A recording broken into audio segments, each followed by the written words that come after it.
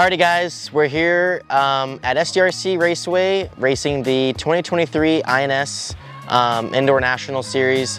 One of the biggest questions that I get is about what bodies to run, which one is preferred, which one is not preferred, why do you run that one, and why don't you run that other one.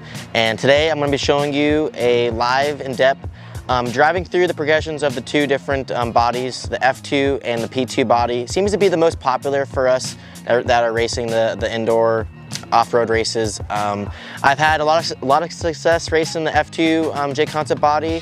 I've also had a lot of success racing the P2 body.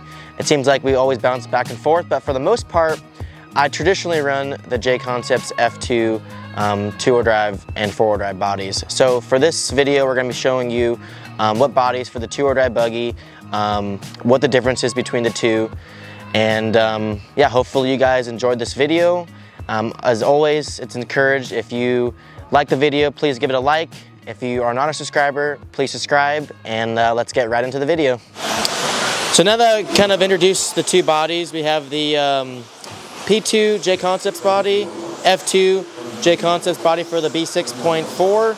I'm going to be doing a live action to show you guys the difference between the two bodies, the different characteristics that go on around the track, the jumping handling, the landing handling, the corner handling. I'm going to keep my mic on, and I'll commentate as I'm driving and kind of show you guys the differences that I feel when I change between the two bodies. So going to be up next in about 30 seconds and show you guys what I think. All right, now that I got the F2 body on, some of my initial characteristics that I feel with the car is that it's pretty quick on its feet. It jumps pretty level, has good turn in, a little bit maybe of an oversteer.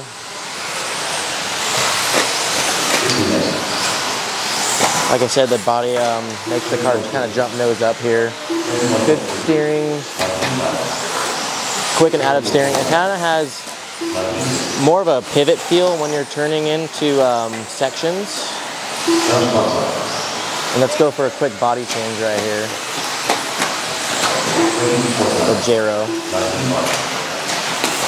So Jason's going to be changing the body to the P2.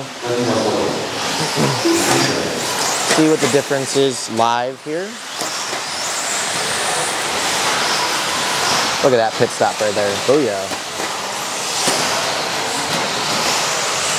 So as I was saying a little bit earlier, the P2 always seems like it loads the rear end a little bit more. Always feels like it has a little bit more grip. And keep an eye on like the jumping with the different bodies. The turn in here is a little bit smoother than the F2, but sometimes the quickness of the 180 steering might be a little bit slower.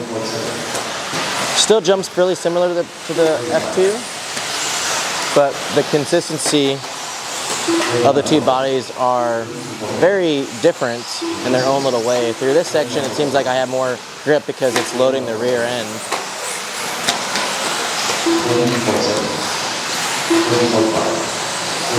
Yeah, this is a pretty balanced package here. It's actually kind of difficult to drive when you're talking. But yeah, it's pretty fun.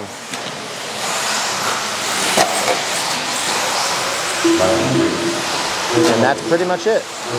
Alright, so after the summary of the running that we did and kind of commutating on the two different bodies, got the F2 in my right hand, got the P2 in my left hand.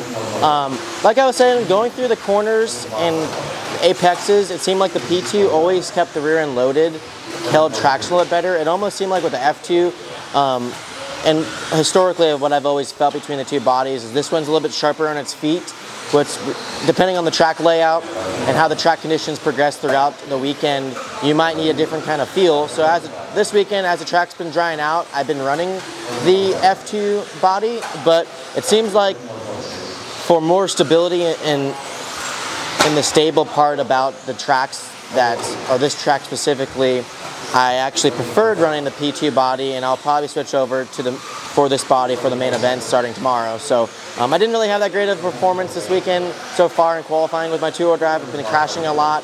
So I'm gonna switch over to the P2 body and see what it gives me and kind of go from there.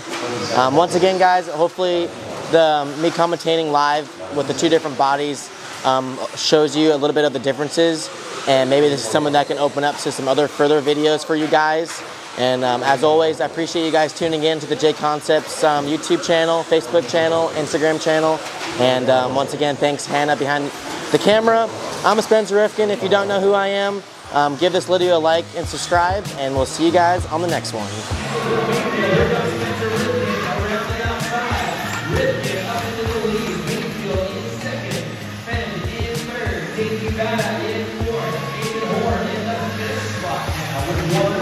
To go. Maybe a little short on that triple. That gives Spencer a little bit more weight. Spencer out in front of the main field, second and third. Here they come down that center straightaway one more time. Spencer Rifkin out in front in gate 3. Dakota Finn at the front team right now with 15 seconds left on the clock.